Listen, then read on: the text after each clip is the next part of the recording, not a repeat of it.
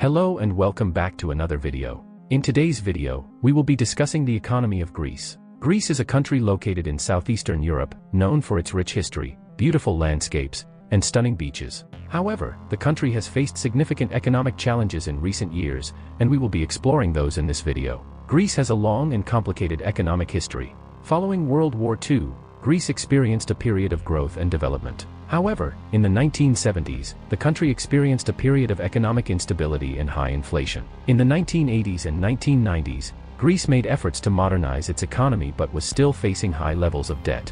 The 2008 financial crisis hit Greece particularly hard, and the country experienced a significant economic downturn. The government had been borrowing heavily to fund public spending and investments, and when the global financial crisis hit, the country was unable to pay back its debts. In response to the crisis, the Greek government implemented a series of austerity measures, including cutting spending and increasing taxes. The country also received a series of bailouts from the International Monetary Fund and the European Central Bank.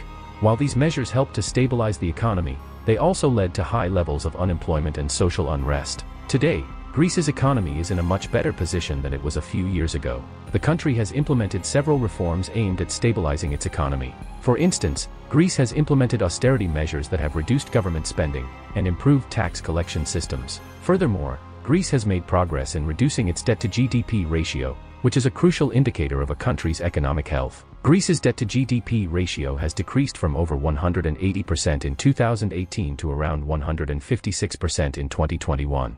In conclusion, the economy of Greece has faced significant challenges in recent years, including the 2008 financial crisis and subsequent austerity measures.